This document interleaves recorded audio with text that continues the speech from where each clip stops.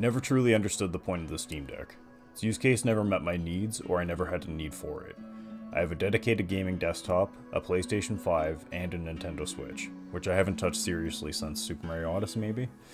I don't go out often, I don't travel by plane, train, or bus. I always choose my PC over a console, and I love to crank the in-game settings to the max, as well as play at high frame rates. That's something the Steam Deck simply cannot do. The Steam Deck has no exclusive or killer app that I can't already play. There's no need for me to have one, yet I bought one anyway. Like many people, I saw Valve was discounting the Steam Deck during the spring sale. Oddly enough, 2 days before the sale, I was already researching the Steam Deck, as well as other portable gaming computers. I had no reason to believe Valve would discount the Steam Deck, and I even placed an order for one the evening before the sale. Thankfully, I was able to cancel the order and reorder at the discounted price. I purchased the 64GB model, as I had no need for the etched glass, and I was planning on buying a 512GB SSD to replace the eMMC drive, so storage was not a concern for me. I also was not expecting to be using the Steam Deck as much as I have been.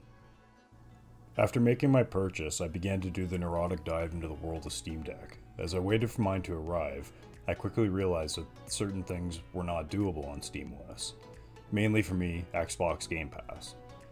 Thankfully, with the Steam Deck being a computer, you can install whatever OS you like on it, custom or otherwise, for better or for worse.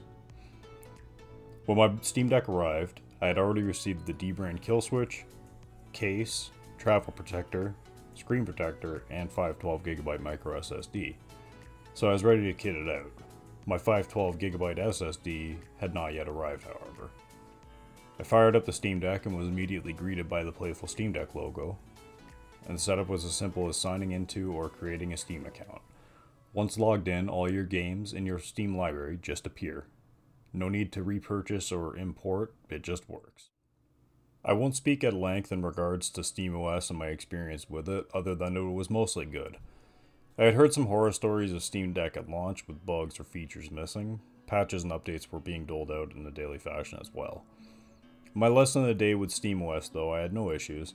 I was able to install Halo Infinite, Jedi Fallen Order, and a couple of other indie games. Some games were marked as verified, some games were only marked as playable. Typically, a verified game will work with no issues and has been tested by Valve to be working on the Steam Deck. A game marked as playable may have some slight bugs or UI related issues, such as small text, but is generally otherwise playable. All the games that I tried had run well and within my expectations, if not exceeding them at times. My internal storage and SD card had filled up quickly. Thankfully, my new SSD had arrived the next day. Thus, I began work on setting up Windows on the Steam Deck. Installation was as simple as installing Windows on any other computer.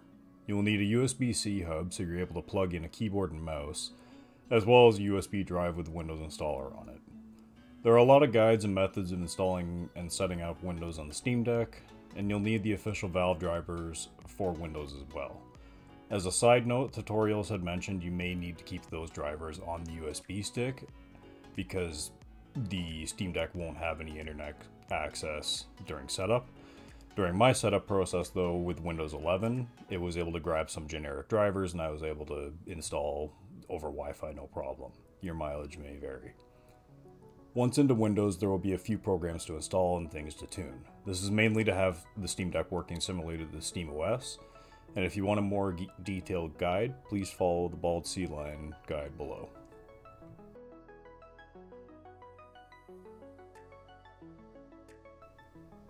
I would say the process is a little involved in getting it set up.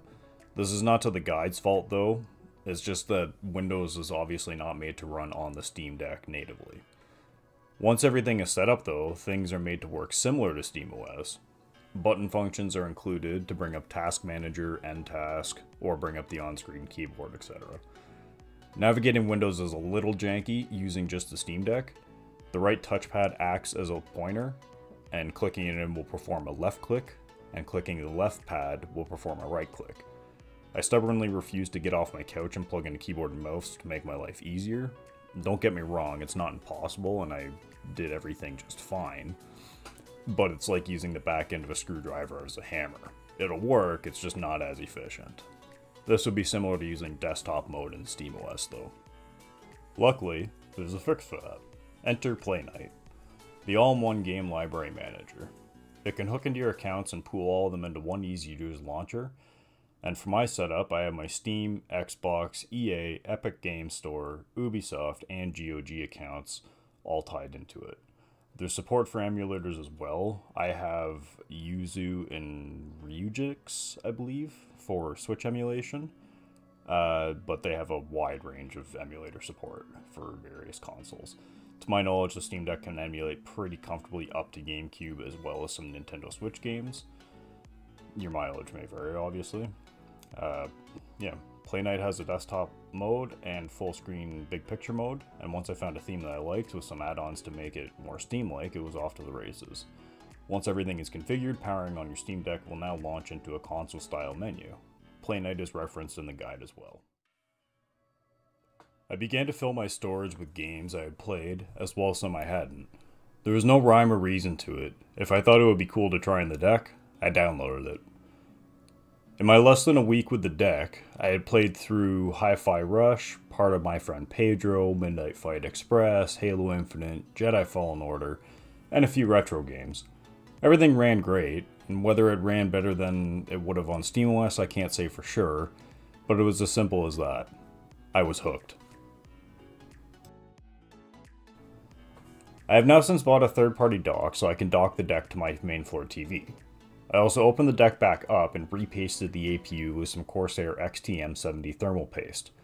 On my gaming PC, switching to this paste resulted in a roughly 5-degree drop in CPU temps, and while I did not do any extensive thermal testing, I'll keep telling myself it helps in the long run. I just love to tinker with it. I found out I was one of the unlucky ones and got one of the noisy Delta fans. It doesn't bother me much, but I did find the fan to be on the loud side just a touch. And the only reason I bought the better fan was to just give me an excuse to open it back up again. These are not things the average user would or even should do. This is just me going off the rails. I then found a program called Smokeless UMAF. This allows you to access additional settings you wouldn't have access to otherwise. In my case, I was looking for the voltage control and boost limits. I was able to undervolt my Steam Deck a little bit, by negative 20 millivolts on the CPU and negative 30 millivolts on the GPU. I also allowed the CPU to boost up to 3.8 GHz and the GPU to boost up to 1.8 GHz. This seemed to lower the temperatures a little bit, and I didn't notice any glitches or crashes.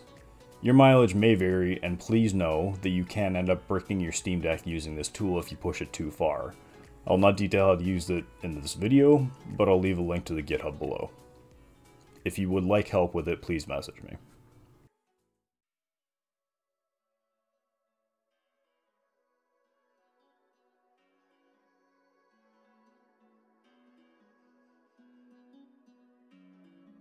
Now that all my tinkering was done, I could finally get back to gaming on it. My experience with the Steam Deck from then on had been fantastic, save for the few odd Windows bugs that I've gotten on my gaming PC before as well. Your mileage may vary, I've seen other people have other issues as well, but mine's been mostly smooth. The thing about the Steam Deck is, it's the perfect mobile gaming device. Although I'm home and can easily go downstairs to my gaming PC, I find myself reaching for the Steam Deck just out of ease. Want to play a quick run of Dead Cells with your morning coffee? Steam Deck. Want to veg out on the couch playing your favorite game for the 100th time? Steam Deck. Need to go out to the bathroom and forgot your phone? Steam Deck.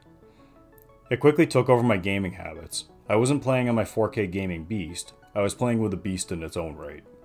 And that's when I realized what the Steam Deck was to me. It was a backlog machine.